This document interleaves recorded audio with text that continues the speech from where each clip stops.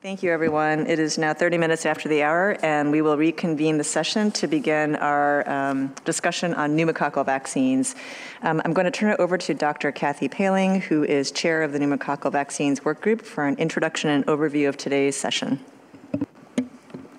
All right, good afternoon. Welcome to the pneumococcal vaccines discussion. Next slide, please.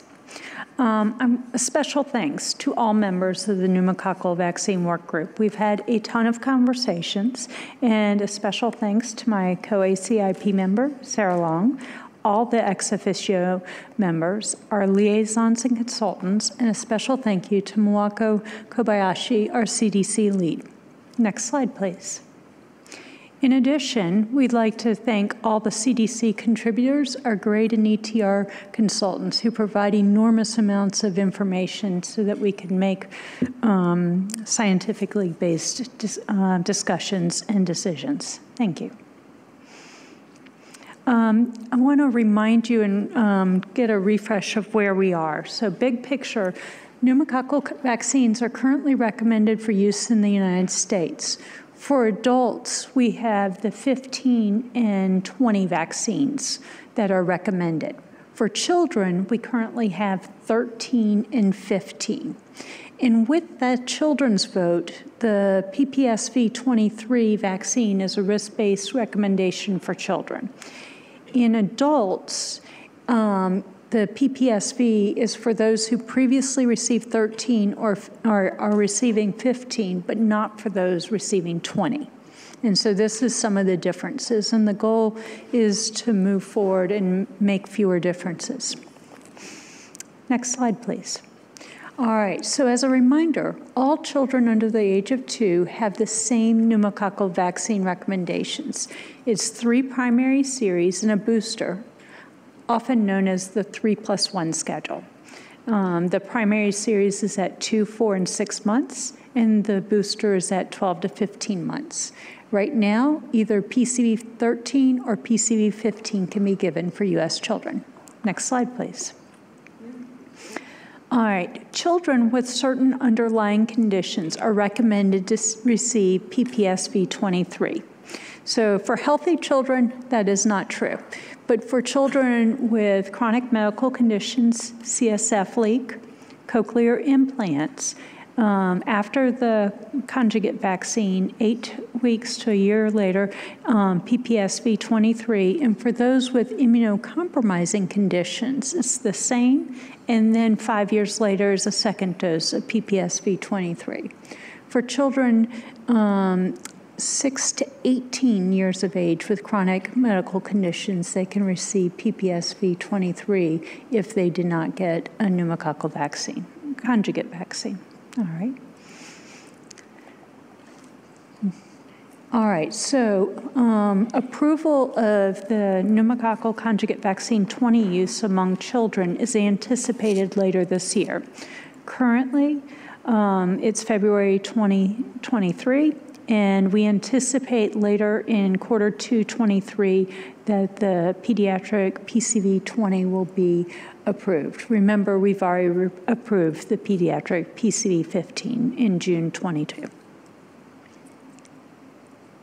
All right, we are considering the following 2 questions.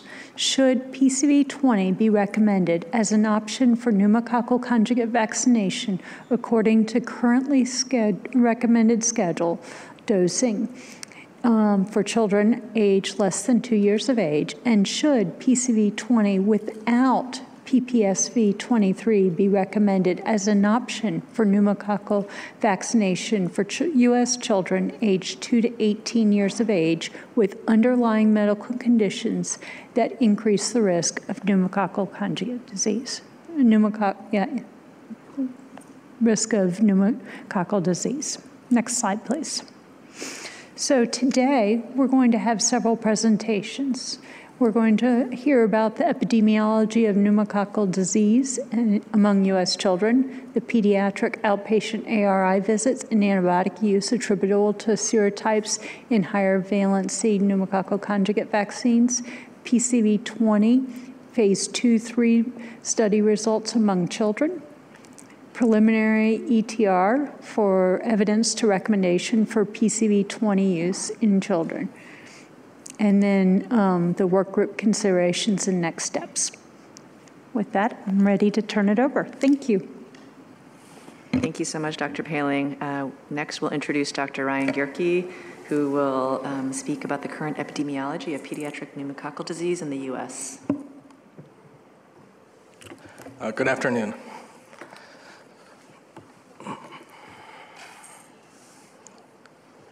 We'll begin with background on the spectrum of pneumococcal disease. And pneumococcus is transmitted through airborne droplets from person to person. It can colonize the nasopharynx and can be spread locally to the ears to cause otitis media.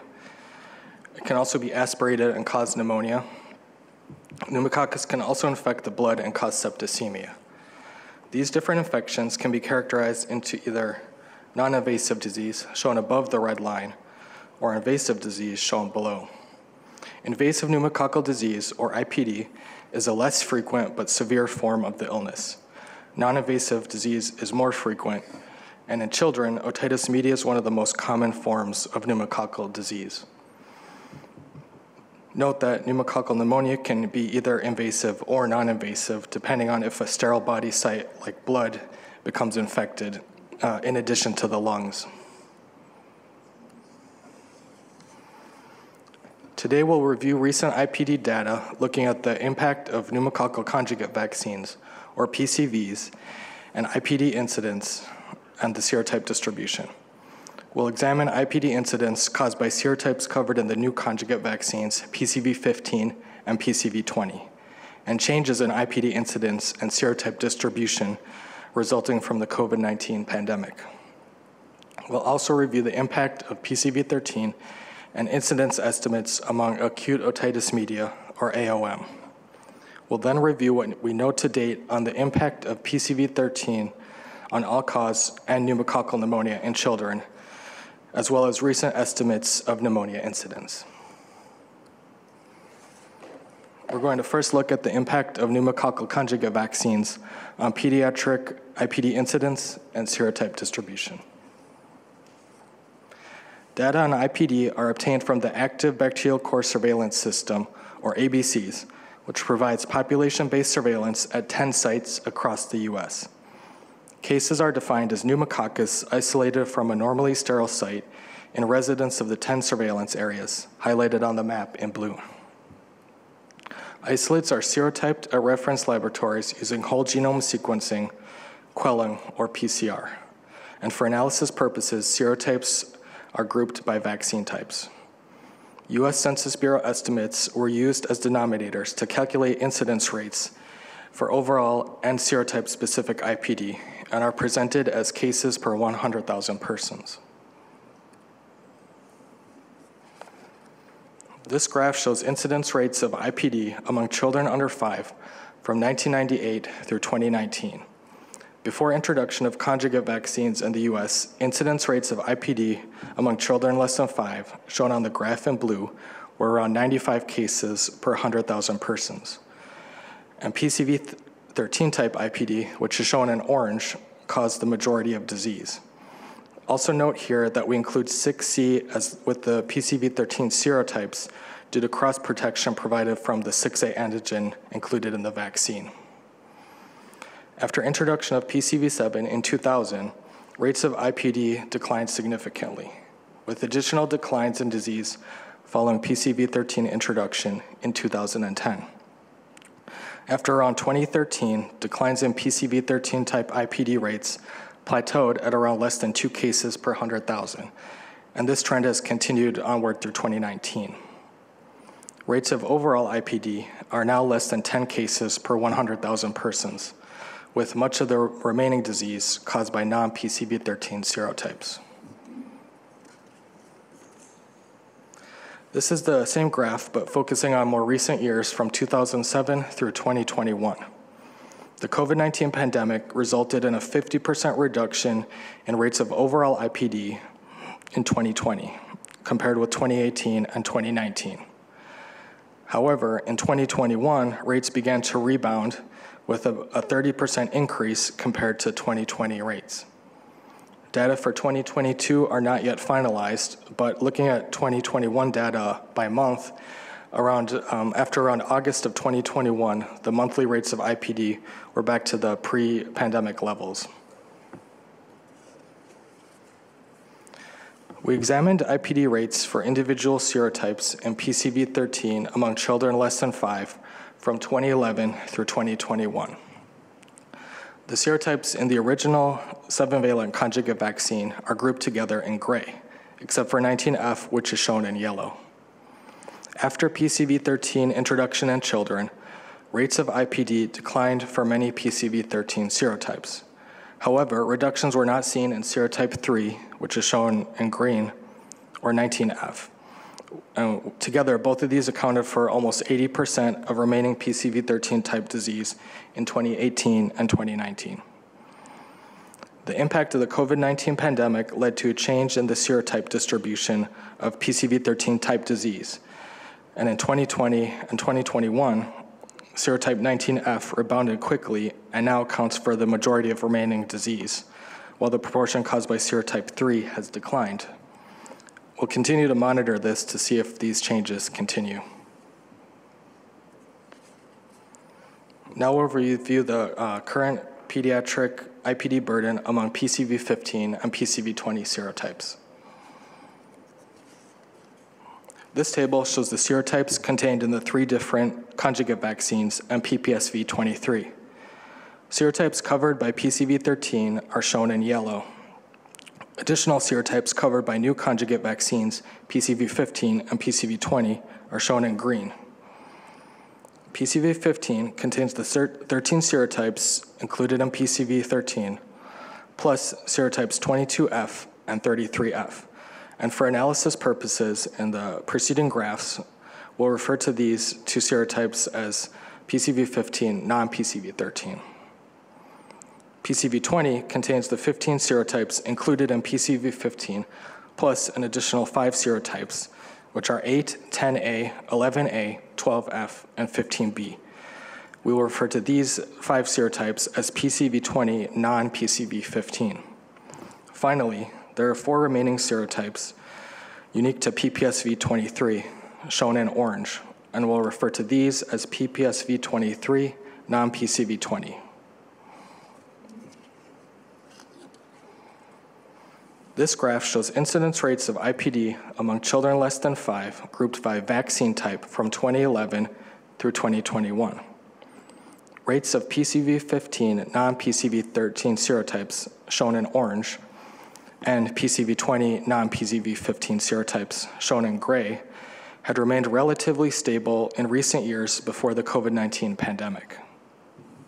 And although rates of IPD were lower in 2020 and 2021, PCV15 non-PCV13 and PCV20 non-PCV15 serotypes still account for a similar proportion of IPD at around 15% each. Here's the same graph for children aged 5 to 18 years old. Please note here that the y-axis is different from the previous slide due to lower incidence among older children. There's greater variability in rates of IPD over the years in this age group, likely due to having much fewer number of cases. And note here that IPD has not started to rebound in 2021 as we observed in younger children.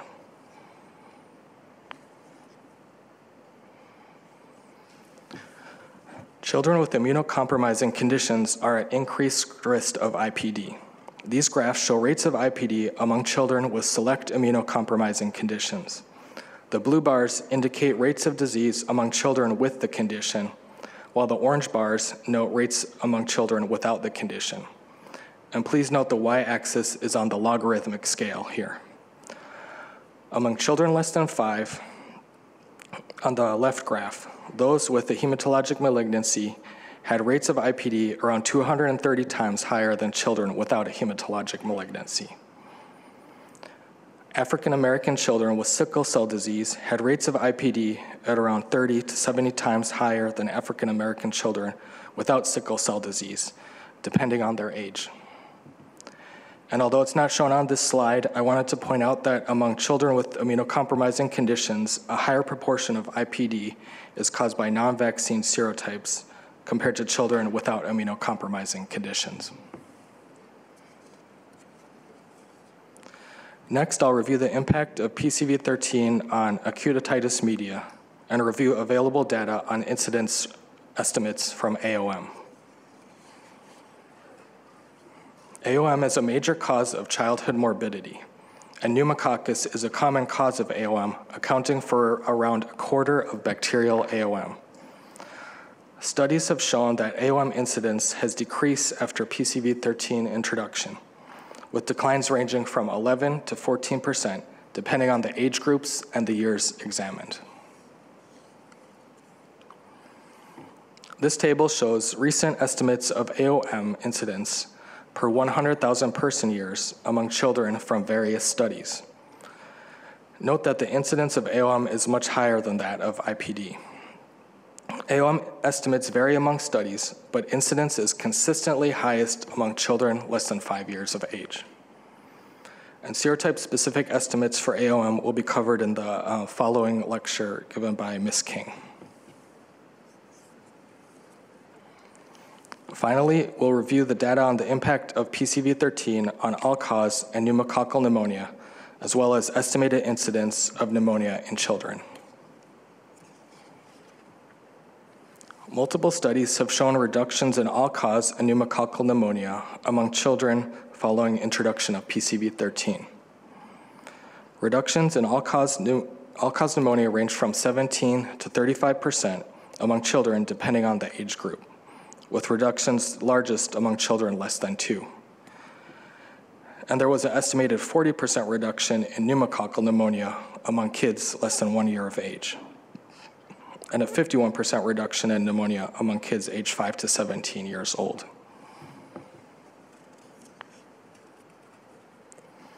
Here, we summarize all-cause pneumonia and all-cause inpatient pneumonia incidence estimates, again in cases per 100,000 person years among children. Pneumonia incidence is lower than AOM incidence, but higher than IPD incidence. And again, the highest incidence is observed among children less than 5 years of age.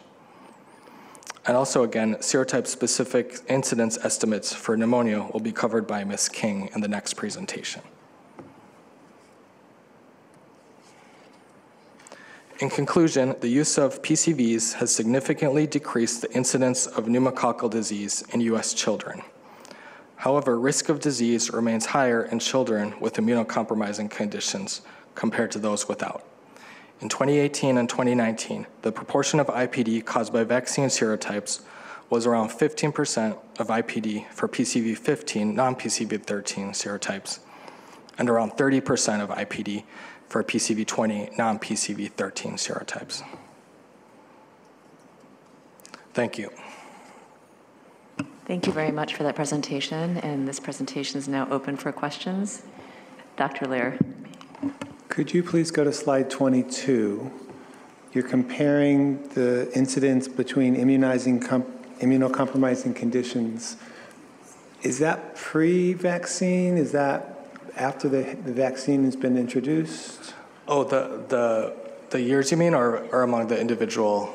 This is for years 2015 through 2019. So, oh, sorry. So it's more recent data after vaccine introduction. So even after vaccines, we still have a very high differential. Correct, right. Thank you. Dr. Long?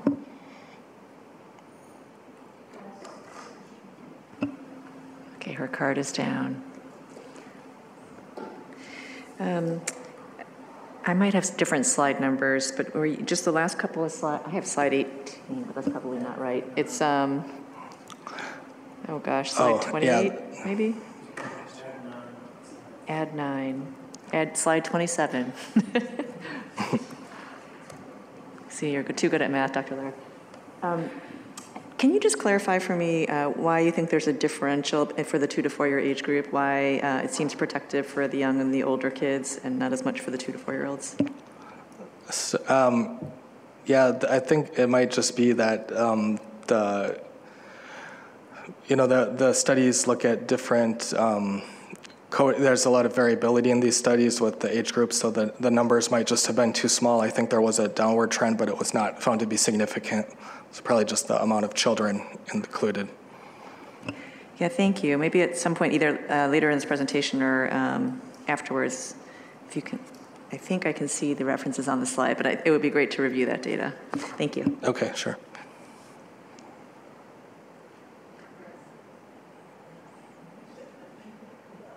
Dr. Saneas. Thank you for that presentation. Could we go to slide 8? Do we need to add 17 at the Slide. So I'm just asking for a clarification. In this slide, it shows that the incidence of IPD among children less than 5 years old, the majority of the cases are from serotypes 19F and 3, which are in all of the vaccines. Is that correct? So just to clarify, so this is looking specifically at PCV13 type disease, but 19F was included in both vaccines. It was in PCV7 and PCV13. However, serotype 3 was only introduced in PCV13. Thank you. So those cases are still high despite the vaccines. Is that correct? They've serotype 3 has persisted. We haven't noticed a change in that serotype. And 19F, while it did go down significantly after PCV7 introduction in recent years, it's rebounded, but just a little bit. Thank you.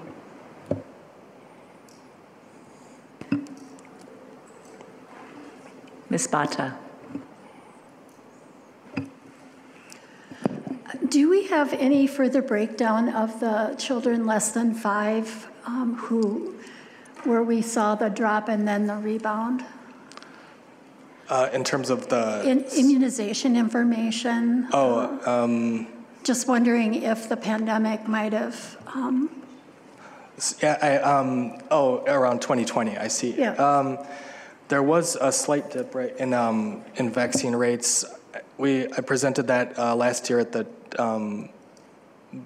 looking at data. I think it was through 2020, and there was a slight dip, but we had not updated that for 2021. So we'll go back and review that also. And do you anticipate, this is Grace Lee, do you anticipate any more data from 2022 to come in? And part of the reason I ask is because I feel like I saw more complicated pneumonias this winter than any other winter, and it was a combination of pneumococcus, group A strep, staph, often with a co-infection due to viruses like flu, RSV, and COVID. So I'm just curious if you'll be able to also accumulate some additional data from this winter. It might not show up under IPD. It might show up under inpatient pneumonia, for example. I just don't know how to be classified if they're co-infected. Yeah, we did try to look at that, but unfortunately the data wasn't complete, especially for the latter part of the year. So. But we could also look at just pneumonia, not just IPD as well. But we should have, we are working to have updated 2022 data on IPD. Thank you. And Dr. Kobayashi? Thank you. I just wanted to add that, we also tried to look at another surveillance system, National Notifiable Disease Surveillance Syndrome, and then DSS. So that's voluntarily reporting, so they have its own limitations. But then the trend was, during this past fall, there was an uptick in the IPD cases reported for children under 5. So definitely there is a trend, but it's, both surveillance has its own limitations, so we'll continue to follow that. Sorry, I was trying to pull it. I did have a slide, but now I was trying to pull up slide 42. But let me see if I can. Oh, okay. Yeah, this was the NNDSS data that Dr. Kobayashi had mentioned. And you see it, yeah, it's hard to, especially in the end of the year. So the blue line is, I guess it got cut off a little bit, but I believe the yellow is the 2022. Yeah, and so you see that it did increase, but for December data, we don't think that all of that has been reported yet, so we could see further increases. So right now as far as we can tell, it's still similar to what we've observed in 2021 and before the pandemic. Thank you so much. Any additional questions? Okay, I believe we will move on to the next presentation by Ms. Laura King on pediatric outpatient ARI visits, acute respiratory infection. I hope I got that right. Acute respiratory illness visits and antibiotic use attributable to serotypes in higher valency pneumococcal conjugate vaccines. Great, thank you. I'm happy to be here today to present results from our study estimating pediatric outpatient acute respiratory infection visits and antibiotic use attributable to serotypes in higher valency PCVs. Next slide, please. These are our disclosures. Next slide. And briefly, here's what we'll be covering today. Next slide.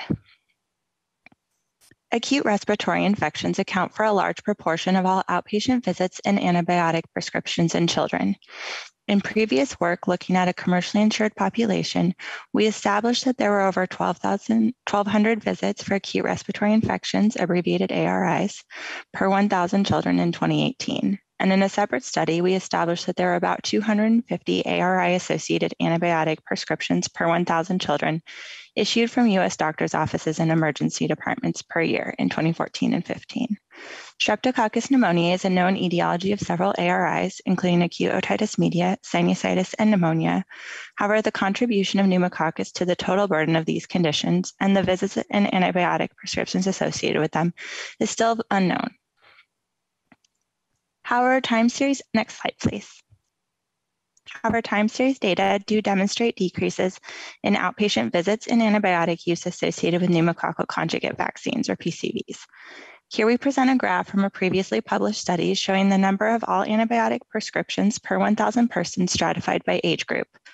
Among children, represented by the blue, green, and light orange lines, the rate of antibiotic prescriptions decreased from 2011 to 2014, coinciding with uptake of PCV13 after its introduction in 2010. This decrease was especially pronounced in the under 2s, shown by the blue line, the age group eligible for vaccination. As we consider PCV20 and PCV15 for pediatric use, we need to better understand the potential impacts of these higher valency vaccines on outpatient visits and antibiotic use. Next slide. And this was the impetus for our current study. Our overall study objective is to estimate the incidence of pediatric outpatient visits and antibiotic prescriptions for acute otitis media, sinusitis, and pneumonia caused by Streptococcus pneumoniae serotypes found in the new higher valency PCVs, PCV15 and PCV20. We focus on the additional serotypes in PCV15 and PCV20 that are not in PCV13 to quantify the additive potential of these vaccines. We'll call these serotypes PCV20-13 and PCV15-13 serotypes. We focus specifically on acute otitis media, abbreviated AOM, sinusitis, and pneumonia, as these are ARIs with established pneumococcal involvement. Our overall study objective is composed of two parts. First, we estimate the incidence of all-cause visits and antibiotic prescriptions for these conditions. And second, we estimate the proportion of outpatient disease caused by PCV15-13 and PCV20-13 serotypes. Multiplying the results from these two components will give us the incidence of visits and antibiotic prescriptions for these conditions attributable to PCV15-13 and PCV20-13 serotypes. Next slide. So I'll begin with the first project component, all-cause visit and antibiotic prescription incidence for AOM, pneumonia, and sinusitis. Next slide. We use two different data sources to capture visits and antibiotic prescriptions across all outpatient settings in the US. We estimated visits to and antibiotic prescriptions from physician offices and emergency departments using the National Ambulatory Medical Care Survey, NAMCS, and the National Hospital Ambulatory Medical Care Survey, and NAMCS. These are nationally representative surveys administered by CDC's National Center for Healthcare Statistics. We used 2016 and 2018 data, as later years in 2017 were not available in NAMCS at the time of the analysis. Because NAMCS and NHAMCS only cover physician offices and EDs, we use the MarketScan claims databases to estimate visits and prescribing in alternative outpatient settings such as urgent care and retail health clinics. In both datasets, a single diagnosis was assigned to each visit using an established tiered methodology that prioritizes diagnoses most likely to result in an antibiotic prescription. We standardized all incidence estimates per 1,000 person years at risk, and then estimated total incidence by taking the sum of the estimates from NAMSIS and HAMSIS and MarketScan. Next slide. Using those methods, we estimated that total incidence of outpatient visits for all three conditions was 208 visits per 1,000 person years, and total incidence of outpatient antibiotic prescriptions was 181 prescriptions per 1,000 person years. And you'll notice that the overall incidence was driven mainly by AOM. Next slide. And now I'll move on to the second component of the project and discuss estimating vaccine serotype attributable proportions and incidence. Next slide. There are several major challenges in evaluating pneumococcal and serotype-specific contributions to outpatient disease. First, children are frequently colonized with pneumococcus. Published estimates of nasopharyngeal pneumococcal carriage range from 11 to 60% in healthy children from high-income countries. Second, samples from infection sites are not regularly obtained for outpatient pneumococcal disease. There are, however, some studies using samples of middle ear fluid in children with AOM, and we'll discuss these later. However, the children sampled in these studies often have severe or recurrent disease. And finally, little recent data exists for non-AOM ARIs. Next slide, please. And now I'll talk about how we approach these challenges and share our results, starting with AOM. Next slide. Because of the challenges I mentioned previously, we used three different methods to estimate the proportion of outpatient AOM attributable to PCV15-13 and PCV20-13 serotypes. All of these methods have their own limitations, and no one method is likely definitive, but by using multiple methods, we were able to estimate ranges of likely values, taking into account the uncertainties inherent in estimating etiology in outpatient disease. For all methods, we used previously published data to generate our estimates. The first method we used was a vaccine probe approach. In vaccine probe studies, vaccine efficacy or effectiveness against vaccine type and all-cause disease is used to estimate the proportion of disease attributable to a specific pathogen, in this case, the vaccine serotypes. The second approach we used considered pneumococcal prevalence and serotype distribution from middle ear fluid sampled from children with AOM to estimate attributable proportions.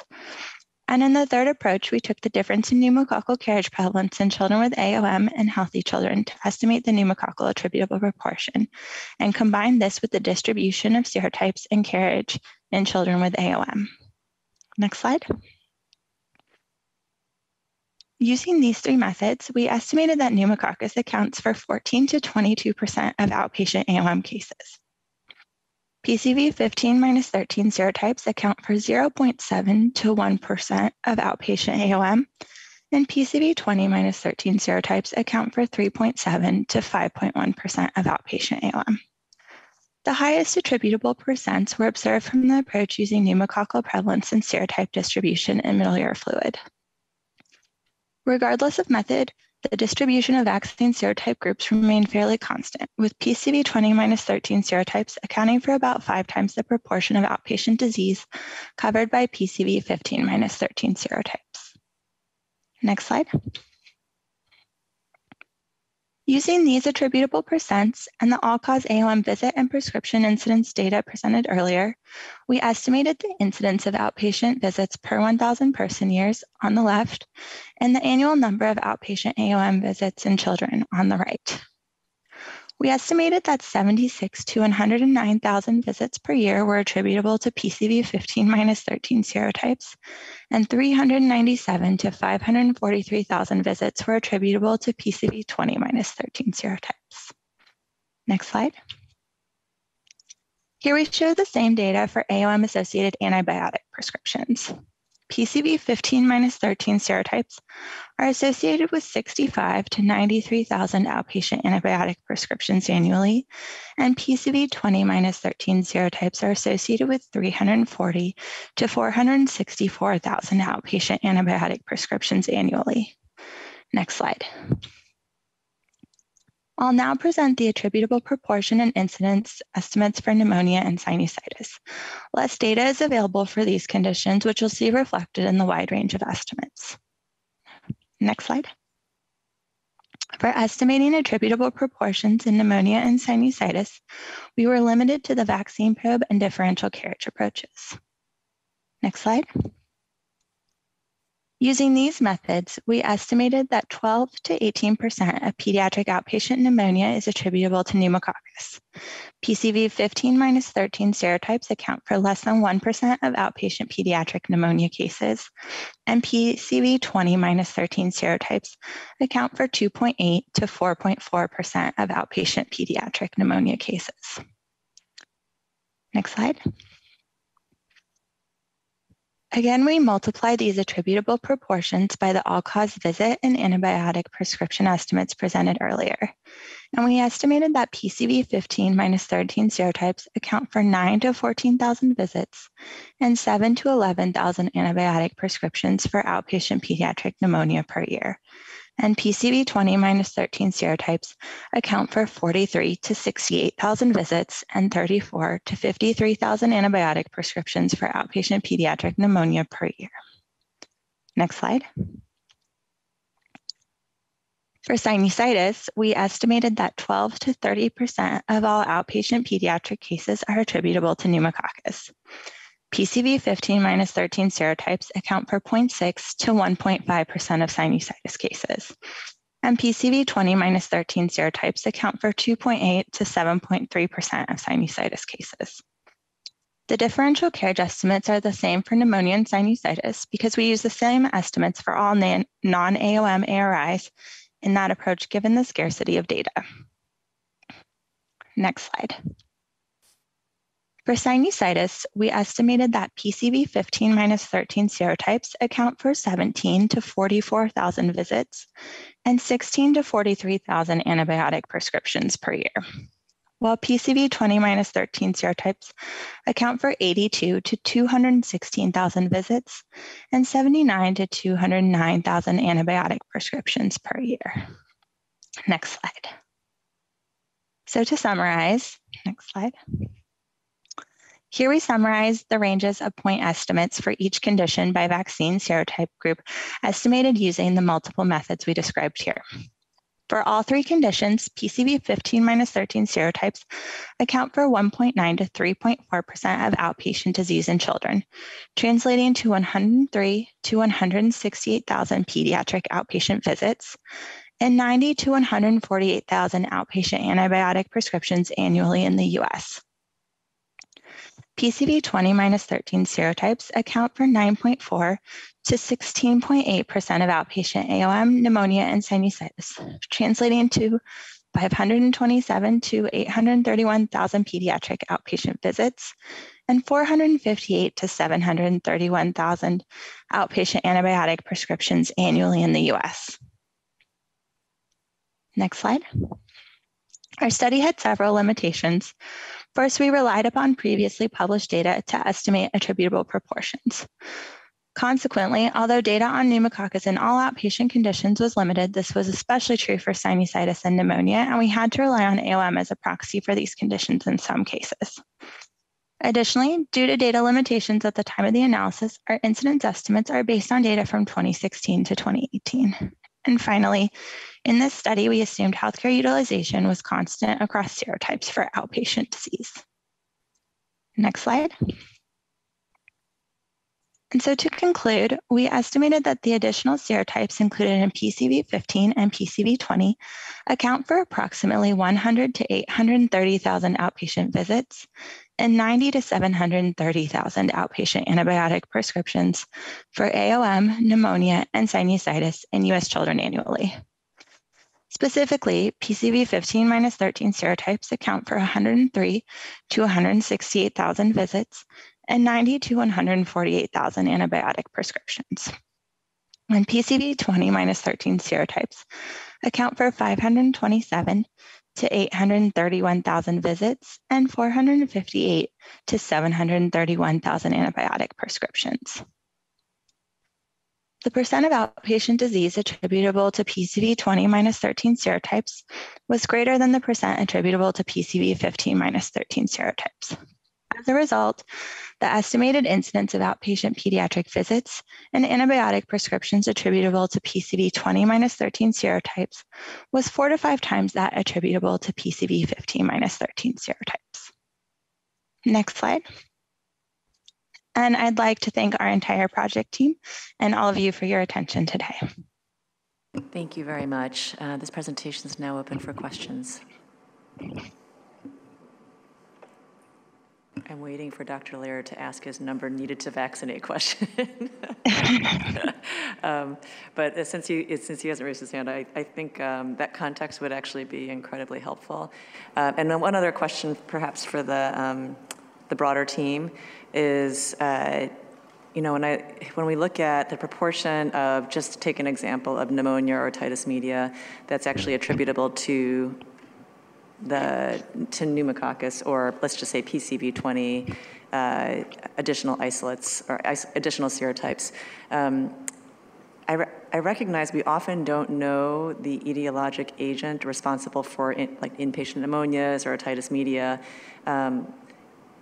But just out of curiosity, given the range of respiratory vaccines and we were discussing today and tomorrow, I guess I'm just trying to understand in the big picture how these various vaccines together could reduce the overall impact of respiratory disease in young children in this particular example. Great. So I'll address maybe that first part and to say we haven't done the calculation of number needed to vaccinate, but I'd be happy to follow up with that information. Thank you. All right. I want to say thank you for the question, because we are seeing, as Dr. Romero pointed out, a nasty respiratory season and are seeing the horrific pneumonias, and we do clearly see influenza and then be seeing the bacterial. So increasing the vaccination of both should really significantly improve the health of children and keep them out of the hospital, but I don't have the numbers, but I agree with you wholeheartedly. Maybe an aspirational goal for the respiratory disease prevention platform. Thank you. Okay, I don't see any additional hands raised. Thank you very much for that presentation. And we'll move on to Dr. Wendy Watson from Pfizer, who will be presenting PCV20 Phase 2-3 data among children. Dr. Watson, the floor is yours. So good afternoon.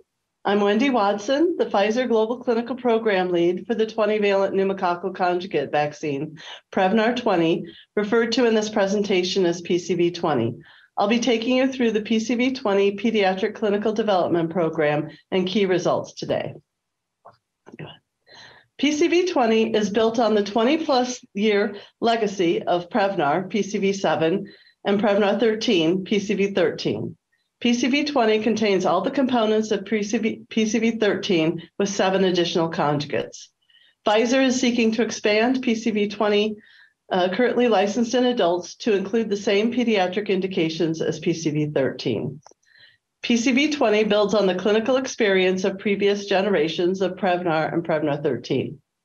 So PCV7 Prevnar was licensed based on a randomized controlled clinical efficacy trial of invasive pneumococcal disease in California.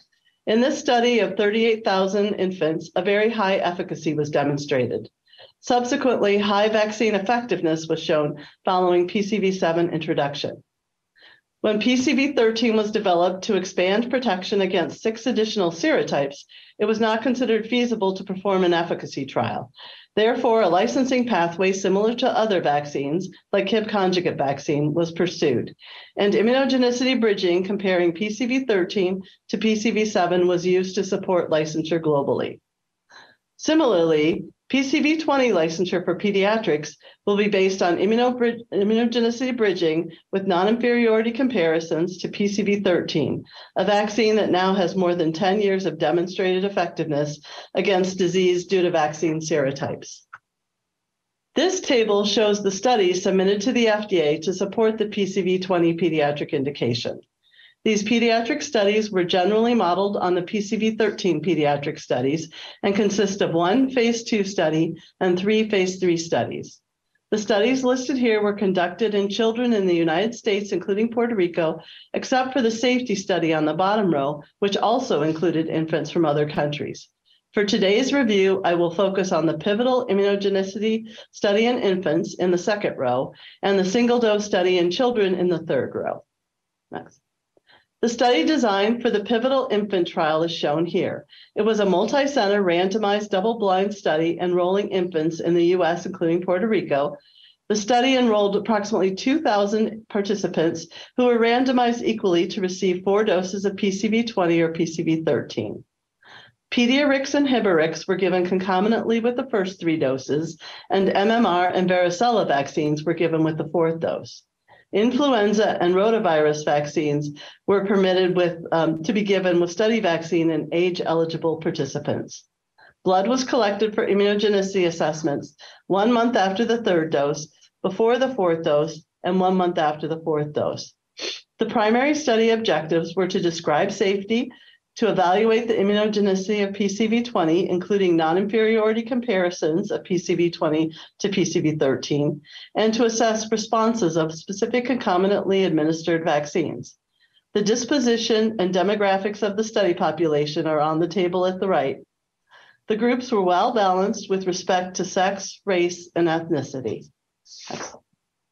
Pneumococcal conjugate vaccines generate complex and diverse cellular, humoral, and humoral immune responses that all play a role in imparting protection. The primary and key secondary objectives, which were agreed prospectively with the FDA, are listed at the top of the slides and are comparisons of IgG antibody responses. We also assessed other aspects of the responses, including other IgG responses, functional antibodies measured as OPA titers, and boosting of IgG and OPA antibody levels, which are indicative of immune memory. The assessment of the totality of data for serotypes that miss non-inferiority was agreed prospectively by the FDA. An example of how important this assessment is comes from the previous experience with PCV13 and serotype 6V and 9V. These 2 serotypes missed a co-primary objective for non-inferiority compared to PCV7, but the totality of immunogenicity data supported licensure, and subsequent real-world effectiveness has shown that PCV13 protects against invasive pneumococcal disease caused by these 2 serotypes. This slide shows a forest plot of the results of one of the co-primary objectives in the study. The percentage of participants with the predefined IgG concentration after dose 3. Non-inferiority was declared if the 95% confidence interval of the difference was greater than minus 10%, shown here as the vertical dashed line. The additional 7 serotypes at the bottom were compared to the lowest result in the PCV13 group, excluding serotype 3.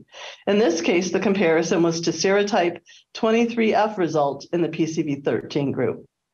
You can see that 14 serotypes met the non-inferiority criteria for this objective, and 6 serotypes missed non-inferiority, although serotypes 1, 4, 9V, and 23F only missed statistical non-inferiority by a small margin. Serotypes 3 and 12F missed by a greater margin, but the totality of data was supportive, as I'll show you. Additionally, we have explored the public reference standard that's used to calculate 12F IgG concentrations and believe this may be underestimating 12F IgG results, and we have shared our findings with the FDA. Next slide.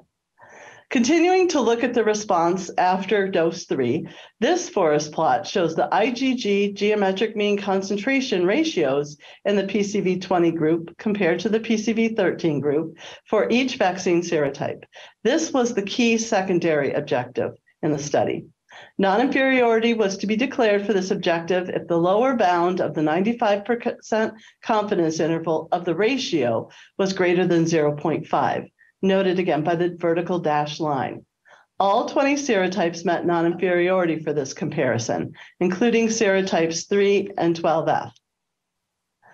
As noted, the prior data slides show the comparison of the 7 additional serotypes to the result of a vaccine serotype in the PCV13 group. However, I did want to show you that the actual IgG geometric mean concentrations to those 7 additional serotypes in the PCV13 group after dose 3 are low, shown in the yellow rows. The IgG geometric mean concentrations for the 7 additional serotypes were substantially higher in the PCV20 group compared to the PCV13 control group. This was also the case after dose 4. We also looked at functional antibodies elicited by the vaccine after dose 3. The OPA geometric mean titers are plotted for the PCV20 and PCV13 groups in turquoise and blue respectively. You can see the responses to the 13 matched serotypes were similar between groups, even for serotypes that missed the co-primary IgG objective at this dose.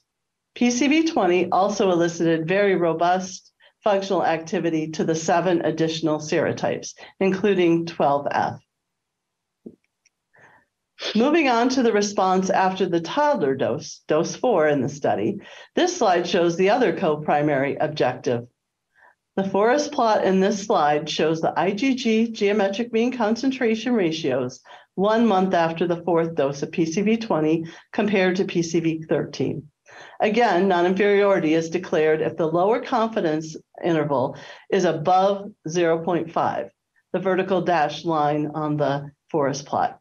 Similar to the result for the IgG geometric mean concentration ratios after dose 3, all 20 vaccine serotypes met non-inferiority after dose 4. An important property of conjugate vaccines is their ability to elicit memory responses. These bar graphs show the antibody levels in the PCV20 group after dose 3 in the lighter color and after dose 4 in the darker color. It's clear that there are numerically higher antibody levels after the toddler dose than after the infant series. This is observed for both IgG geometric mean concentrations in the top graph and OPA geometric mean titers in the bottom graph for the vaccine serotypes. Boosting of immune responses after the toddler dose is a significant marker indicating that a memory response has been induced after the infant series by PCV20. In addition to evaluating the pneumococcal responses, we evaluated responses to concomitant vaccines. The forest plot on the left shows the difference in percent of participants with pre-specified antibody levels to the different antigens in Pediatrix and Hiberix, given with the 3 infant doses of PCV20 or PCV13. All met the non-inferiority criteria. The forest plot on the right shows the responses to MMR and varicella vaccines given with dose 4 of PCV20 or PCV13, and again, all met the non-inferiority criteria as well. These data support PCV20 use in routine pediatric schedules. I will now turn to some safety data from this trial. The rate and severity of solicited reactions are plotted in these bar graphs. Local reactions by dose are in the top graph, and systemic events in the bottom graph. The PCV20 group is in turquoise and the PCV13 group is in blue. Severity is noted by the different hues. Injection site pain, drowsiness, and irritability were the most common events. Most reactions were mild or moderate, and the rates were similar across both groups and consistent with the historical experience with PCV13. As mentioned previously, another important phase 3 study assessed the safety and immunogenicity of a single dose of PCV20 in children 15 months to less than 18 years of age. This study was conducted in the US to support use of PCV20 in children through 17 years of age. The study design is shown on this slide, and it was a multi-center, single-arm trial of approximately 800 healthy participants, approximately 200 per age group. Participants 15 months to 5 years of age were required to have a documentation of at least 3 doses of PCV13 prior to enrollment. And the demographics of participants across the different age groups are shown in the table. This slide shows a bar graph of the IgG geometric mean concentrations for the two age groups less than 5 years of age. The results in children 15 to less than 24 months of age is on top, and children 2 to less than 5 years of age is on the bottom. The antibody levels before PCV20 are the light bars, and 1 month after PCV20 are the darker bars. As you can see, one dose of PCV20 elicited a robust IgG responses to all 20 serotypes in these children previously vaccinated with PCV13. Data from the youngest group also supports potential for replacement of PCV13 with PCV20 in the schedule. In the interest of time, I'm not showing the other results, but there was a similar pattern in the functional antibody responses in these age groups, as well as IgG and OPA responses in older children. And the safety data was consistent with historical experience with PCV13.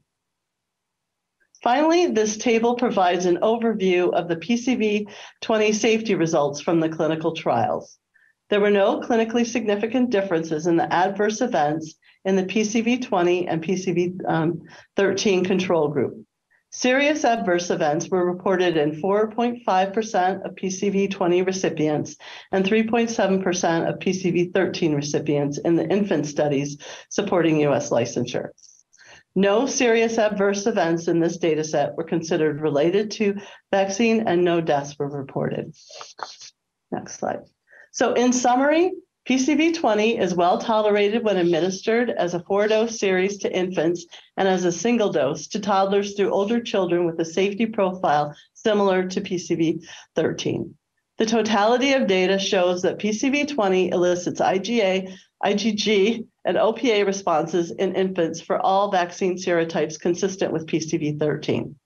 A single dose of PCV20 elicited IgG and functional immune responses to all 20 serotypes in children 15 months to less than 18 years of age, including those with prior PCV13. And PCV20 is compatible with routine pediatric vaccines. PCV20 is currently under review by the FDA for use in the pediatric population 6 weeks to less than 18 years of age, with a target action date in April 2023. And PCV20 has the potential to address a substantial burden of pneumococcal disease in children. Thank you for your attention, and I'll be happy to answer questions. Thank you very much. This presentation is now open for questions.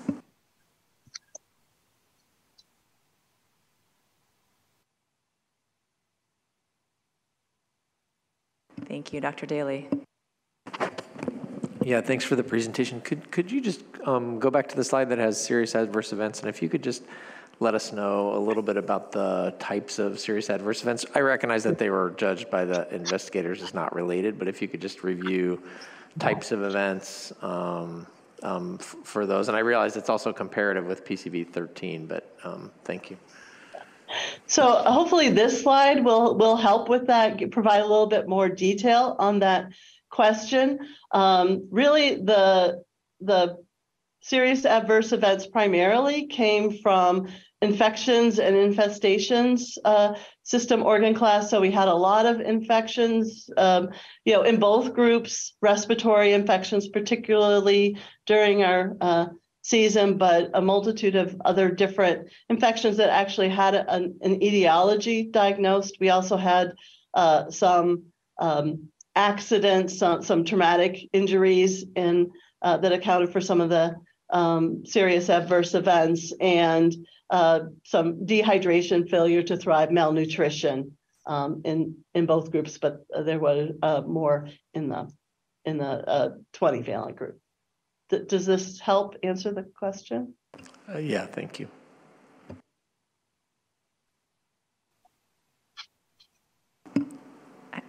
Dr. Lehr. So this is a general question. Often when we look at GMRs, such as what you have on page 7, the lower confidence level is 0.67, and here for most of your comparisons, it's 0.5. And I totally understand that you negotiated or worked with the FDA to come up with an appropriate line. I'm just curious how you chose 0.5 versus 0.67. That's a very long-standing endpoint and criteria for pneumococcal conjugate vaccines that we've used. That means that the actual point estimate has to be less than has to be within twofold or closer to the actual control. And we do have to be careful when we're measuring multiple valencies. We're getting into the 40 to 60 comparisons that having too rigid of a lower bound criteria like 0.67 would probably run into feasibility and would by chance prevent a good vaccine from being licensed. Thank you. Ms. Bata, go ahead. Could you describe some of the grade 3 fevers that were going on post-vaccination with PCV20? Yep. Well, I have a table of temperatures greater than 104 Fahrenheit in the two different groups. And we did not have very many, but we did have 7 cases in the 20-valent group and 2 cases in the 13-valent group. These generally appeared on day 1 to 2, although we did have a couple on day 6. The duration of the high temperature was generally short-lived, with one exception, really. One participant had 5 days of higher temperature, and they resolved without, none of these were associated with hospitalization, except for one child also had a concurrent illness of RSV bronchiolitis at that same Thank you. time. That was in the PCV13 group. Dr. Paling? Yes, I wanted, when we look at the elevated temperatures, we always, as pediatricians, think about febrile seizures. And so wanted to give you an opportunity to clarify about febrile seizures. Thank you. Sure. Okay, so none of those children with the 104 had a febrile seizure. We did have 9 febrile seizures altogether over the course of the 4 pediatric studies. When you look at the percentage, it was between 0.2% in the PCV20 group and 0.1% in the PCV13 group. There were 2 cases of febrile seizure within 2 weeks of a vaccination. In one case, the child also had a concurrent COVID illness, and in the other case, in the case of a fever, 14 days after dose 4, the investigator considered this possibly related to MMR and varicella, did not consider it related to vaccination. The remaining febrile seizures were much further out from vaccination. Thank you. Well, I have a couple of questions. I'm actually going to ask my colleagues, as well as Dr. Watson, to just run through the logic for me. And I'm asking this partly because we're making a decision based on immunogenicity data, and I just want to make sure I have a clear understanding of it. So in this instance, when I look at slide 8, I think it's slide 8 on yours, which is post-dose 3, the percentage with predefined concentrations, one of the co-primary endpoints. Yeah, this one? Yes, that one. No, actually, the one before it. Okay, this is the percent, right. This is the percentage with predefined IgG concentrations. Right. Yeah. So actually, first of all, let me just say that I really appreciated that you showed multiple sort of approaches to looking at immunogenicity, because I actually found it very helpful, because if we only had one look, I think you could, walk away with a simpler impression. And I think by showing the variety of the types of immune response that you're looking at, it actually was really helpful to me. So I'm going to ask my my basic question to my colleagues and to Dr. Watson. My impression on the immunogenicity, and part of the reason I ask is because typically I don't usually see sort of endpoints fall below the inferiority, the non-inferiority line. And you know, if we think about non-inferiority, I recognize there's a buffer around that, so minus 10% in this instance, but you know, 0 would be sort of ideal state in a manner of speaking.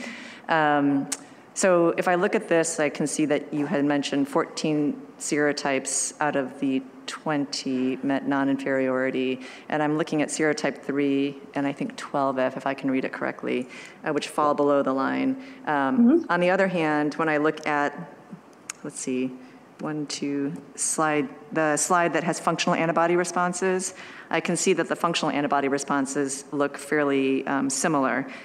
So my question really is, do I need to think about the overall immune response, and assuming that you can use humoral immunity as a combination of not only quantity but function? So the function seems to be similar in picture, but the quantity may be somewhat lower in nature, so that the quality of the response is a reflection of that quantity and the function?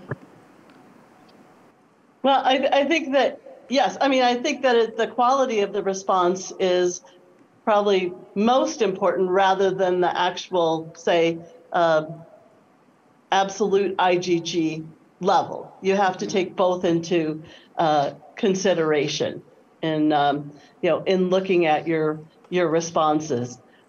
So we couldn't do, you know, we did look at functional antibody in subsets of participants because there's no way we would have the volume from infants to be able to look at, to be able to, you know, get as much OPA sample size as we need with that. But I think that, you know, it's important just not to base things on solely one endpoint. When we had, you know, we know this comes from our experience with Prevnar 13, that we did miss 2 serotypes, and we were, you know, missed non-inferiority for the 2 serotypes, and we were, you know, the vaccine's been very good at protecting against those 2 serotypes, even though we did miss on those. Thank you. And so looking at sort of like the post-dose 3 and post-dose 4 IgG concentrations, for the original 13, they sort of look at or slightly below, I'm looking at this wrong. So one is a percentage of the concentration and the other is a GMR. But just looking at it, I mean, the functional antibody response to me looks really reasonable and quite similar. I guess I'm just struggling with how to translate this into what is the actual efficacy and effectiveness going to be in the real world setting, and trying to understand, oh, thank you. You pulled up a slide that maybe speaks to this, but this is where I'm struggling to understand. Are we going to be making a trade-off potentially for certain serotypes? And we already heard that serotype 3 was a fairly common one in the post-PCV13 era. So just thinking about you know, what the opportunity cost is, even though I think, you know, we will clearly be gaining the additional 7 serotypes, and that's clearly, you know, superior in this instance. I think, you know, I think it's important that functional antibody has a big role in protection, as well as memory responses. I can show you, I mean, no, but I can show you reverse cumulative distribution curves that might be somewhat reassuring. Here, let me bring this up. So this is reverse cumulative distribution curves for the responses, IgG responses after for each of the serotypes after the 3 doses. And the dark blue solid line is the 20-valent responses. And the red dotted line are the PCV13 responses. And you can see that they're not that different. Even serotype 3, which missed, is not that different from the PCV13 arm. It's kind of where the, you know, this vertical line falls. But overall, the population is only slightly different than PCV13, and that's consistent with the 13 matched serotypes. So to me, this figure for just looking at IgGs is very reassuring, that it's not binary, that what we've done has not, that we've added the protection for the additional serotypes, and we've kept the IgG concentrations fairly similar, even though that one data point did show miss non-inferiority, for especially, for serotype 3. And 12F is compared to, for 12F, it's compared to the lowest of the Prevnar 13 serotypes, but you can see it's well above the Prevnar 13 group. Okay, thank you. And then my other great, Dr. Sanchez has a question. I'm hoping you asked my question. Thank you. I know that this was not an efficacy trial, but was any breakthrough infections seen at all? We didn't have any invasive pneumococcal invasive disease in these studies. Thank you. And then my last question, just for clarification, and partly because of the introduction. Can you please speak up again?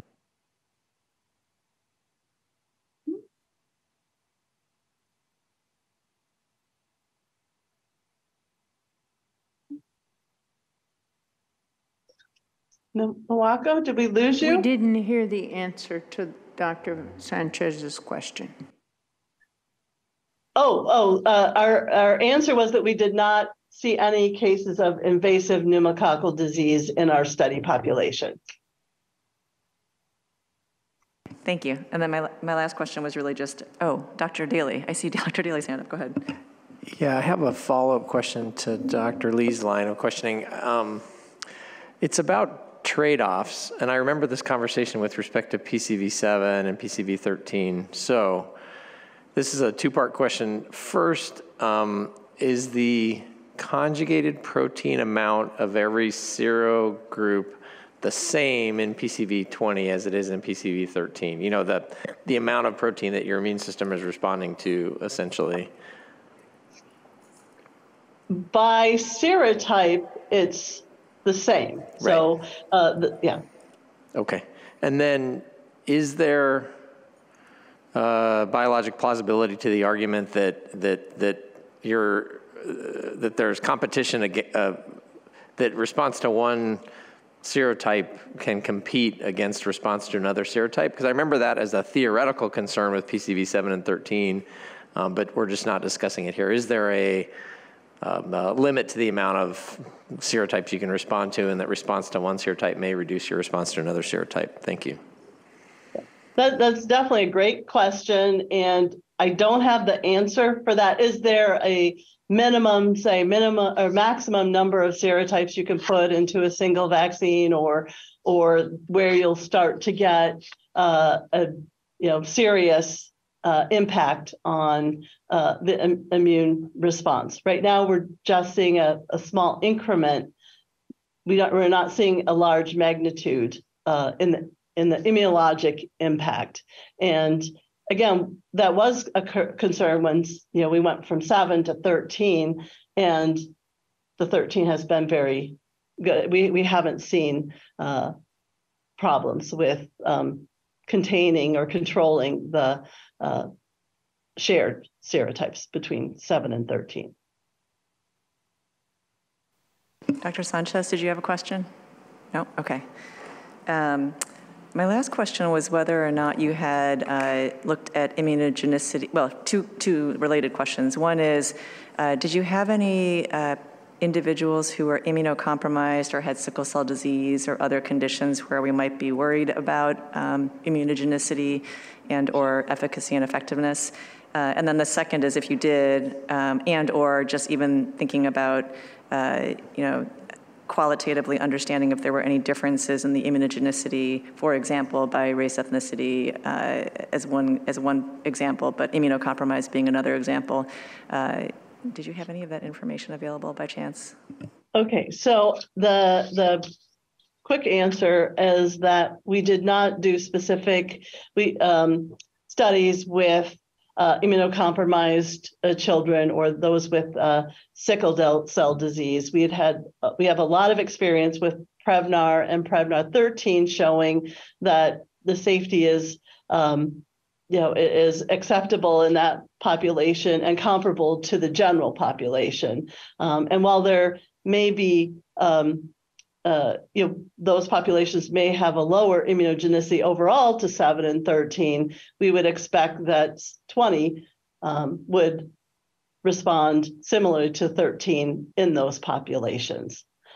So we don't have that. We did do some safety. We do have some safety with some late preterm infants, 34 to 37 weeks gestation. The safety looks very similar to those with term infants. We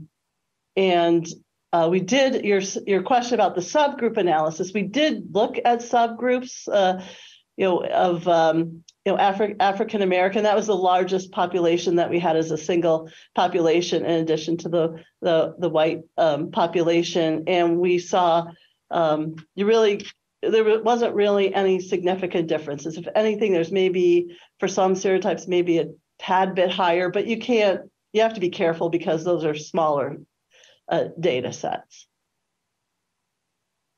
Thank you, Dr. Cotton. Can I just follow up on that? Were immunocompromised infants included in the trials or no? No. Right? So we don't really have any data. People here are shaking their heads. So not for 20. Right. Any additional questions? Okay, thank you very much, Dr. Watson, for your presentation. We will move on to the next presentation, which is Dr. Kobayashi, who will be speaking about the evidence to recommendation framework, including grade for PCV20 use in children. Thank you.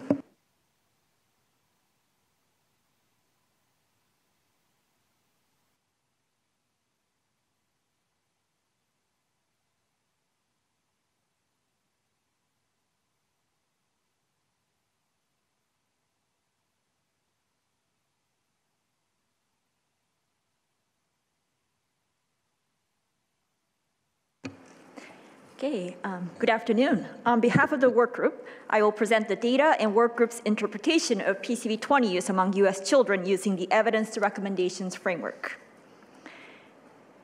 The ETR framework consists of the 7 domains shown here. But today, the presentation will cover the 3 domains that the work group discussed so far: public health problem, benefits and harms, and equity.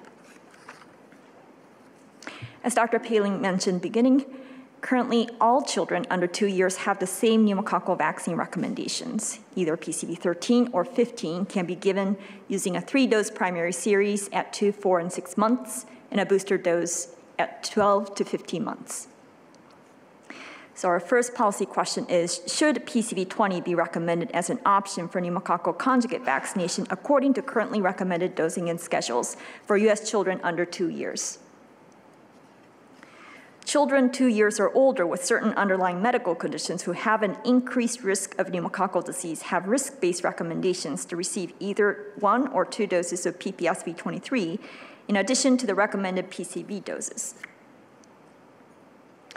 So the second policy question is, should PCV20 without PPSV23 be recommended as an option for pneumococcal vaccination for US children 2 to 18 years with underlying medical conditions that increase the risk of pneumococcal disease? Here are these policy questions in a PICO format. And for both PICO questions, the comparison is the current recommendations for the respective groups. The critical outcomes will be discussed later. The first domain is public health problem. As summarized in presentations from earlier, use of pneumococcal conjugate vaccines significantly decreased the incidence of pneumococcal disease in US children. Outpatient acute respiratory illness caused by pneumococcus, such as acute otitis media, sinusitis, and pneumonia, are common causes of outpatient visits and antibiotic prescribing.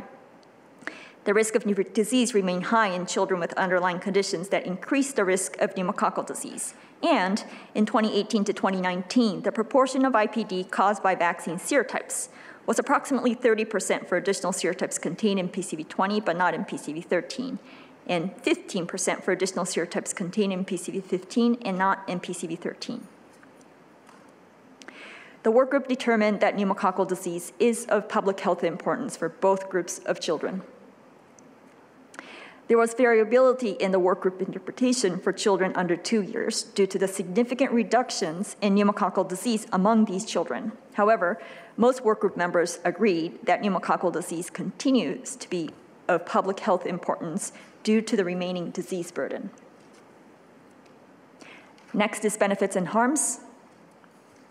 The workgroup interpretation of this domain was mainly informed by the great evidence profile for the PICO questions shown earlier. The outcomes deemed critical were vaccine type IPD, vaccine type pneumonia, vaccine type acute otitis media, and vaccine type pneumococcal deaths. And there are currently no studies assessing PCV20 effectiveness against these clinical outcomes. So PCV20 immunogenicity studies were used as evidence for these outcomes. To supplement this, we also reviewed post-licensure PCV13 and PPSV23 effectiveness data against these outcomes as a background. Regarding outcomes related to harms, workgroup members deemed serious adverse events as of critical importance. Evidence of serious adverse events was available and reviewed for PCV20. First, I will present a summary of the post-licensure PCV13 vaccine effectiveness data. There are several post-licensure studies that assessed PCV13 effectiveness against IPD. Here are a summary of studies that assess the effectiveness against vaccine type IPD in multiple countries, including the US, that used a 3+1 schedule is shown. In general, these studies showed that PCV13 is highly effective against vaccine type IPD. Data on PCV13 effectiveness against vaccine type pneumonia in children are limited. From the 2 studies done in China and Israel, PCV13 is likely to be protective against vaccine-type pneumococcal pneumonia, but with a wide confidence interval.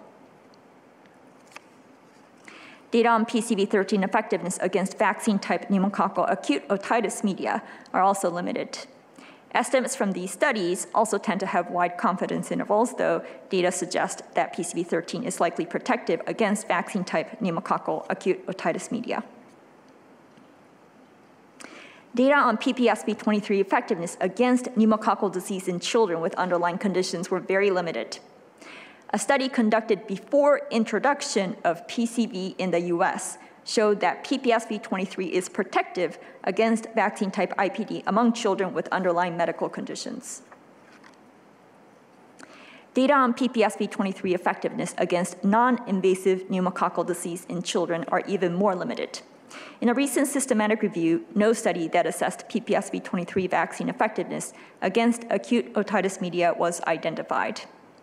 2 randomized controlled trials that evaluated the efficacy of administering both PCV7 and PPSV23 against acute otitis media did not show any efficacy in the intervention groups. Okay. Now I will summarize data on PCV20 use in children. We conducted a systematic review of literature on PCV20 use among children. The search strategy and search terms used are available in the supplementary slides. Overall, 4 studies were included for grade. 3 were considered for evidence of routine PCV20 use, and 1 was considered for evidence of PCV20 use in children with underlying medical conditions. Evidence of benefits of PCV20 use among children under 2 years was informed by 2 randomized controlled trials that randomized healthy children to receive either PCV13 or PCV20. And you just heard about the results of the pivotal trial. PCVs were given using the 3-dose primary series followed by a booster dose. The studies showed that PCV20 had numerically lower immune responses compared with PCV13 for most of the 13 shared serotypes. Post-dose 3, PCV20 did not meet the non-inferiority criteria compared with PCV13 for some serotypes for the primary immunogenicity outcome. Post-dose 4, PCV20 met the non-inferiority criteria compared with PCV13 for all 13 shared serotypes and for all 7 additional serotypes. Evidence of harms was informed by findings from 3 randomized controlled trials.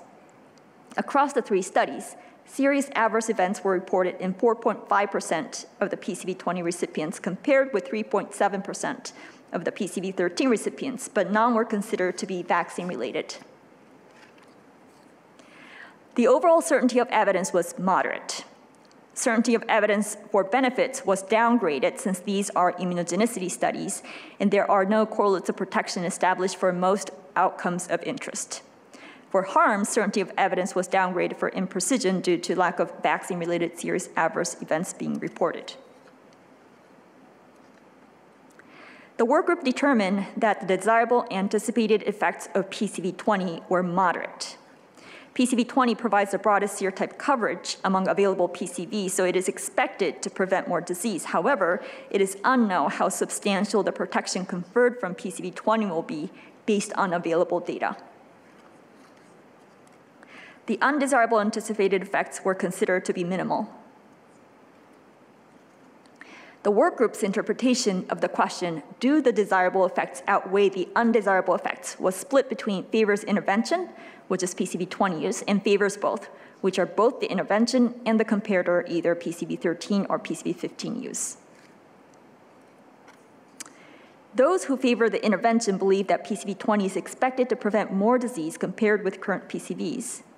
Those who favor both consider the uncertainties of the clinical implications of the lower immunogenicity of PCV20 and improved immunogenicity of PCV15 against serotype 3 compared with PCV13.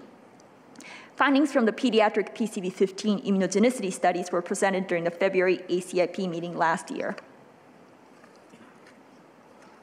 There were no studies that were conducted among children 2 to 18 years with underlying medical conditions, and the evidence on benefits was informed by one phase 3 non-randomized clinical trial with no comparator evaluating the safety and immunogenicity of PCV20 use in healthy children 15 months to 17 years. This included children under 5 years who had received at least 3 doses of PCV13. All participants received a dose of PCV20.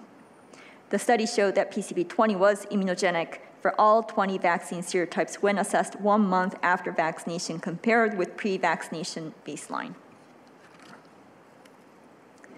Serious adverse events after vaccination was reported in 0.6% of the participants, and none were considered to be vaccine-related. The overall certainty of evidence was very low. Certainty of evidence was downgraded further for this study since this was an open-label, non-randomized controlled trial with no comparator group, and the study did not include children with underlying conditions. The workgroup determined that the desirable anticipated effects of PCV20 use were moderate, and the reasons were similar to those for routine use for children under 2 years. In addition, there are no data on PCV20 use among children with underlying medical conditions, and that was brought up during our discussion. The undesirable anticipated effects were considered to be minimal. The workgroup's interpretation of the question, do the desirable effects outweigh the undesirable effects, was split between favors intervention, which is PCV20 use, and favors both, which are both the intervention and the comparator, PPSV23 use after currently recommended PCV doses. Those who favor the intervention believe that PCV20 is expected to prevent more disease compared with current recommendations. Those who favored both consider the fact that there are no data on PCV20 use in this population and the uncertainties of the clinical implications of the improved immunogenicity of PCV15 against serotype 3 compared with PCV13. The next domain is equity. This table summarizes the estimated pneumococcal conjugate vaccine coverage by age 24 months among children born during 2018 to 2019 by health insurance status using data from the National Immunization Survey Child. Compared with coverage among children with private insurance only, children who were uninsured and those insured by Medicaid and other insurance was lower. Nationally representative PPSV23 vaccine coverage data among children with indications are limited. In a study among children enrolled in the Michigan Medicaid program, 64% of children with sickle cell anemia received 4 doses of PCV followed by a dose of PPSV23 as recommended by age 5 years. 53% received 4 doses of PCV, followed by 2 doses of PPSV23 as recommended by age 10 years. Other studies that assessed PPSV23 coverage among children with underlying medical conditions were much lower, ranging from 20 to 40%. This figure is based on an unpublished analysis using CDC's active bacterial core surveillance data that assessed the incidence rate difference of IPD among children 17 years and younger in the highest and the lowest census tract poverty categories by year. Each panel represents from top left to bottom right the incidence rate difference for all serotypes, PCV13 serotypes, PCV15 non-PCV13 serotypes, PCV20 non-PCV13 serotypes, PCV20 non-PCV15 serotypes, and non-vaccine serotypes from 2010 to 2019. For all serotypes and PCV13 serotypes, incidence rate difference decreased after 2010 after PCV13 was recommended for use in children. There was essentially no incidence rate difference for PCV15 non-PCV13 serotypes in 2018 to 2019. IPD incidence rate difference for the additional serotypes contained in PCV20 remained, and there was a slightly larger incidence rate difference for non-vaccine serotypes. The workgroup believed that PCV20 use among children in both groups will probably increase health equity. However, there were some differences in the interpretation among workgroup members. For routine PCV20 use among children under 2, some believed that new interventions like PCV20 are likely to be accessible to the wealthy communities first and therefore could reduce health equity. However, others believed that programs such as VFC and school requirements allow high vaccine coverage across the population, and post-PCV13 data showed that vaccine can reduce disparities due to vaccine-type pneumococcal disease. Some believe that there's probably no impact since remaining disparities in vaccine-type disease seem to be minimal. Some believe that equity will be increased based on our experience post-PCV13. For PCV20 use in children with underlying conditions, some believed a risk-based recommendation is less likely to be equitable compared with routine vaccine recommendations. On the other hand, some believed that PCV20 use could simplify the current risk-based pneumococcal vaccine recommendations and improve vaccine coverage. Here is a preliminary summary of the workgroup's interpretation of the 3 ETR domains for the 2 PICO questions. The workgroup believed that pneumococcal disease is of public health importance. Compared with the current recommendations, the benefits of PCV20 use were considered to be moderate and have minimal undesirable effects. The workgroup's interpretation was split between favors intervention, which is PCV20 use, and favors both intervention and current recommendations. The certainty of evidence was moderate for both benefits and harms for routine PCV20 use in children under 2, whereas the certainty of evidence was very low for children 2 to 18 years with risk-based recommendations. PCV20 use was considered to probably increase health equity, although some workgroup members expressed different opinions. In the next presentation, I will cover the workgroup considerations and next steps, but I would like to pause here, and I would like to thank the committee, the pneumococcal vaccines workgroup, and the following individuals for their contributions. Thank you. Thank you, Dr. Kobayashi. And again, thank you to you, Dr. Paling, and the workgroup for the incredible work that you do literally every time we meet. So thank you again for bringing together a tremendous amount of data and putting a very difficult set of questions on our plate. So this presentation is now open for questions.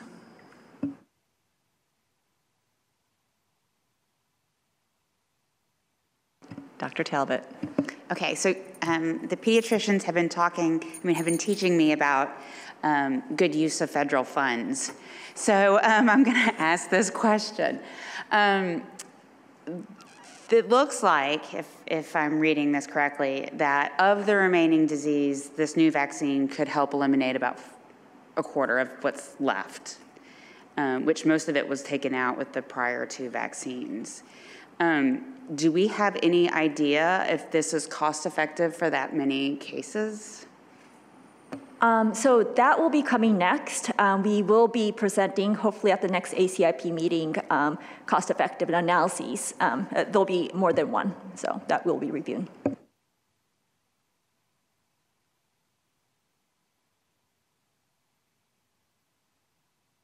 Dr. Daly? Yeah, Dr. Kobayashi, could you just sort of give us, sort of open the door to the work group discussions about this trade-off of total disease prevention? Because I am, through the course of the day, a little bit more concerned about a trade-off being perhaps less 3 disease or 19F disease or something, and just insight into the work group discussion about that very topic. Yes, thank you very much for that question. I think that is reflected in the work group interpretation of the domain benefits and harms. One of the questions was, does the benefit outweigh the harms? And the work group interpretation was split between favors intervention, which is PCV20s, and favors both. And that's, a lot of people who favored both were expressing that, we don't know what the, interpretation of the, or clinical implication of the immunogenicity studies will be. And then last year, representatives from Merck presented the PCV15 data. And how would that translate in terms of clinical protection? There are a lot of unknowns, so that was reflected in the work group's interpretation there. Dr. Paling? And building on both your questions, with adults, one of the sensitivity analyses we did is assume that there was no benefit to 3, and we're planning on showing that as well so that we can see what the range of potentials could be. Dr. Lair? Could you please go to slide 95? And could you give me sort of the work group's thoughts? If you take away PPSV23, are you going to just put in a PCV20 in those spots? Is that one of the work group is thinking? So yes, and we will discuss further as a work group as we have more time to talk about the specific policy options. A lot of work group members would like to see the cost effectiveness analysis data first, but potentially we'll just have a PCV recommendation without PPSV23. So to follow up, can you go to the next slide? And I assume you have the answer to this. Oops. Go one more, please. One more. Okay. You had a question, a policy question. Should PCV20 without PPSV23 be recommended? And I wonder if you've considered doing both. I assume there's a reason not to, but I'm wondering if you could expound upon that. Yes, and that will actually be part of the next presentation, what additional considerations the work group is making.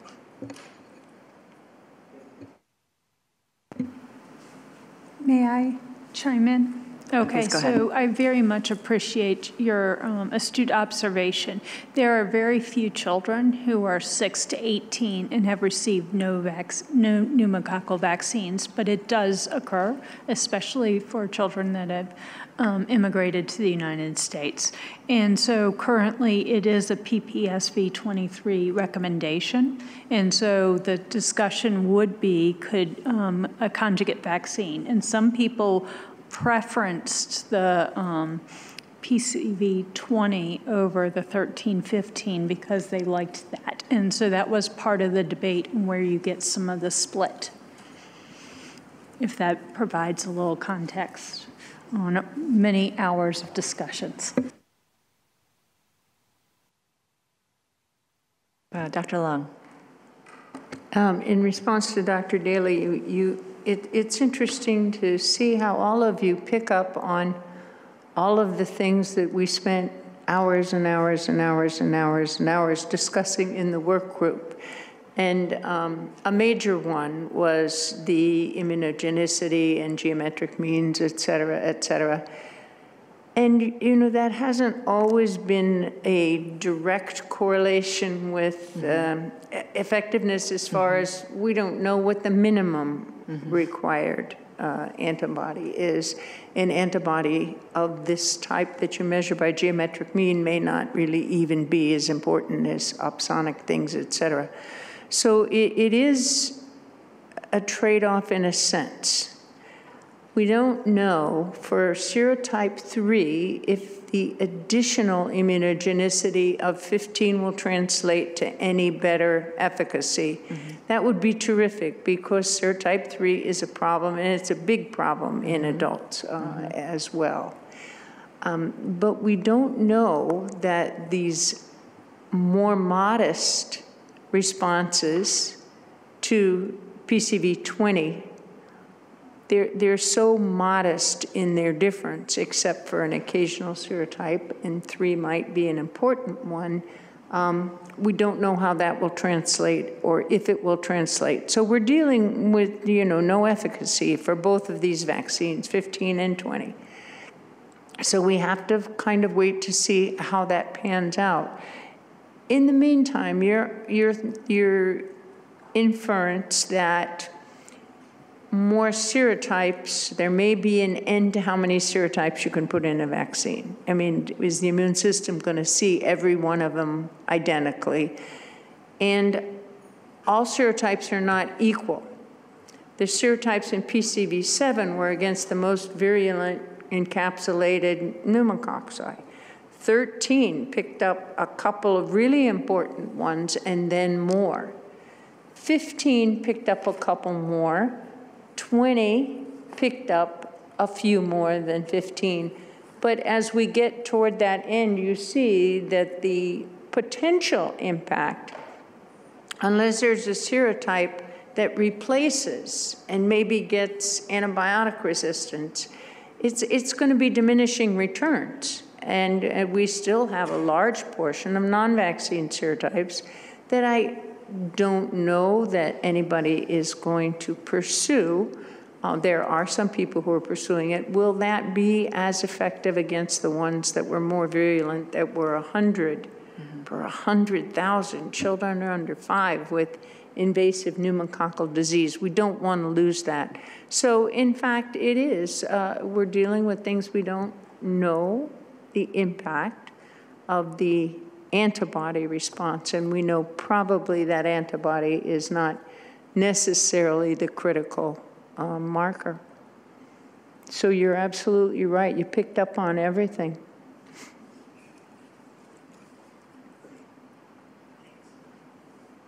Thank you, Dr. Long. Any other comments or questions? Well, just reflecting on the ETR framework itself, and this might have been a intentional choice, but I do think that there is not only benefit to the kids, but the indirect impact on older adults is potentially substantial, and that I believe to be true. So I'm just wondering whether or not that might also be considered a potential benefit.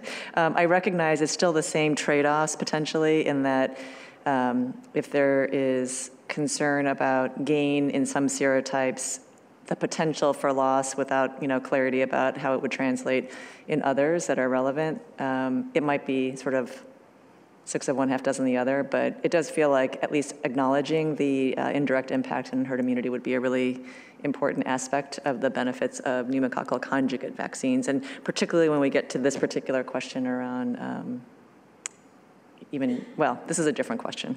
I think that's probably something else, but still it just has seemed to be a much more effective vaccine overall.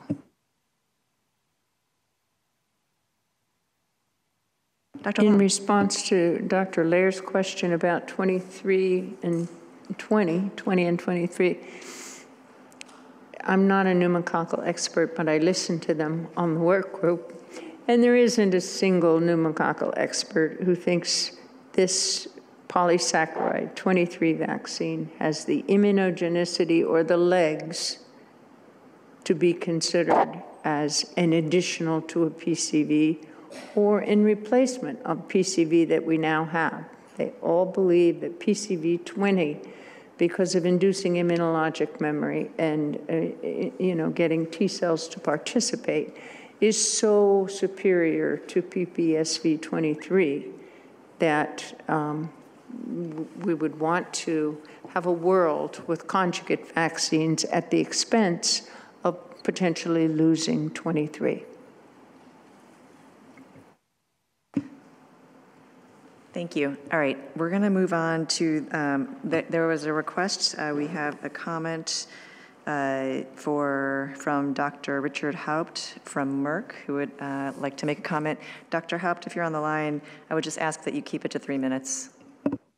I will do so. Just checking the audio. Can you hear me okay? If you get a little closer to the mic, that would be helpful.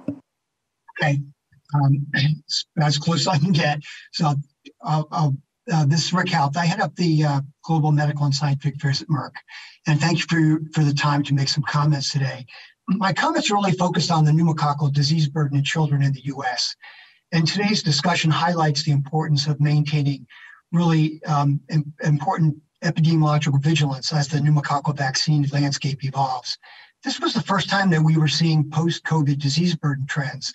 And it's notable that serotypes 3, 19A, and 19F remain important in causing disease in children, and underscores the need to maintain protection against these PCV15 and PCV13 vaccine type serotypes. The trends were also notable for the disease burden in the youngest age group. The CDC presentation included estimates for pneumonia in children less than a year of age, and similar trends have been observed for other outcomes, such as IPD in children less than 1 year of age, highlighting the importance of early vaccine protection. And then lastly, we saw that pneumococcal vaccination coverage rates revealed persistent disparities.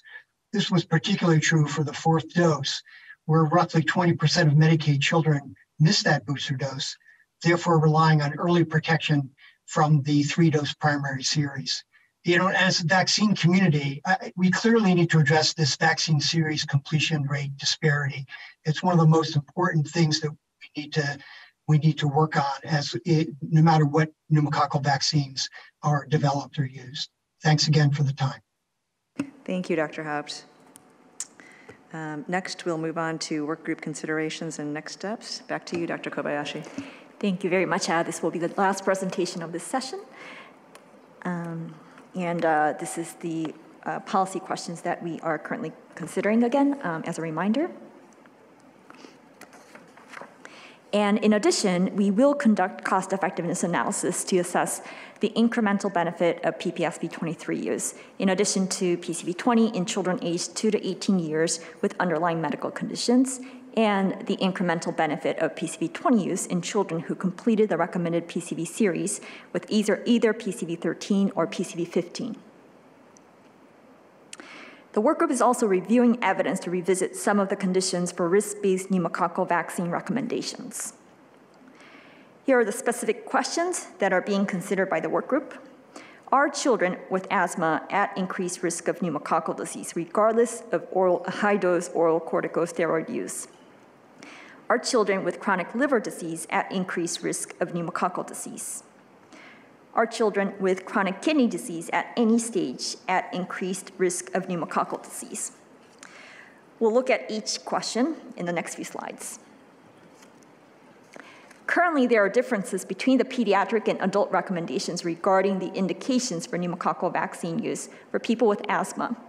The current pediatric recommendation says, including asthma if treated with high-dose oral corticosteroid therapy, whereas the current adult recommendation includes asthma of any severity. Currently, there are certain conditions or risk factors that are part of adult risk-based recommendations, but not for the pediatric recommendations shown in the gray cells, which are alcoholism, chronic liver disease, and cigarette smoking. So specifically, the workgroup is considering adding chronic liver disease as part of pediatric risk-based recommendations. And lastly, chronic renal failure has historically been interpreted as those on dialysis or about to be on dialysis. The workgroup is discussing whether the risk-based recommendation should be expanded to children with all CKD stages. The workgroup will work on the following as next steps: review of evidence and workgroup interpretation of the remaining ETR domains values, acceptability, resource use, and feasibility. review findings from cost-effectiveness analyses, and draft policy options for PCV20 use in U.S. children for consideration by the committee.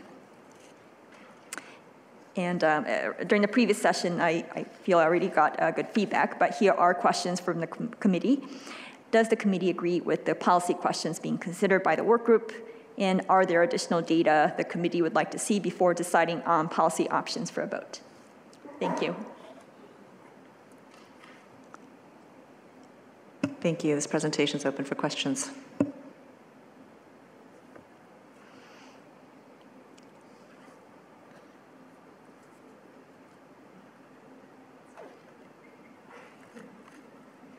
All right.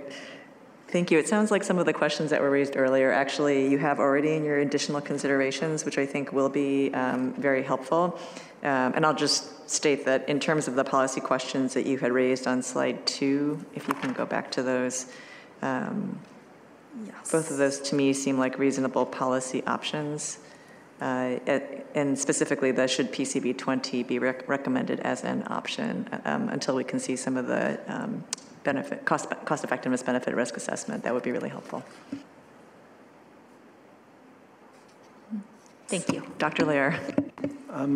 I do want to just, the slide that struck me the most today is the incidence among children with immunocompromising conditions. I mean, 270 times, even if they've had vaccines, is just striking. And so that's just, I'll be really curious to see what extra data you get on that. And then a slightly off topic, but pneumococcal related issue. A reminder that after the MMWR is published, insurance companies have a year before they have to start covering the vaccines. And speaking as a private office, I still have some insurances which are not covering PCV15 for children. And it is, I don't know if there's anything we can do about it, but I just find it frustrating that I have to wait until each insurance will cover, and it's just, it delays care. So thank you for letting me share that. Dr. Sanchez. No, I just wanted to agree, and I think that, you know, we're facing in pediatrics what we faced with the adult recommendations and the, you know, bringing on the PCV20, because it certainly sounds like a great idea, but certainly we need to see the cost efficacy and effectiveness, and we're also having issues with getting PCV15 as well at our hospital. We're still giving PCV13. As to the reason, has escaped my, I have not been elucidated on why, but it's, we'll see what happens with this vaccine as well. But I think that it's very promising, and certainly, and definitely as an alternative to the pneumococcal 23-valent. Can I just clarify to follow up on Dr. Sanchez's point? Because I saw in one of the slides the comparison was 13 or 15, but is the work group proposing to have 13, 15, and 20 as options, or are we moving to a different set of options? Yes, you know, because the comparator is current recommendations, that's why we have 13 and 15. But this might be more appropriate for the representatives from Pfizer. But my sense is, you know, probably once PCV20 indication for children is granted, then eventually PCV13 will be pulled for the market. Thank you for that clarification. I don't know if anyone from Pfizer can comment. Yes, can you hear me? Yes, we can. Thank you. This is Alejandro Cane. I am a U.S. medical representative for vaccines and antibiotics for Pfizer. What Miwako said is absolutely correct. Once PCV20 is approved for the pediatric indication, PCV13 will be phased out in the U.S. Thank you so much. And Dr. Hoag. Thanks so much. I know that my role here is primarily as liaison for the Pharmacists Association, but I work at Loma Linda University Health, a very large health system with a very large children's hospital.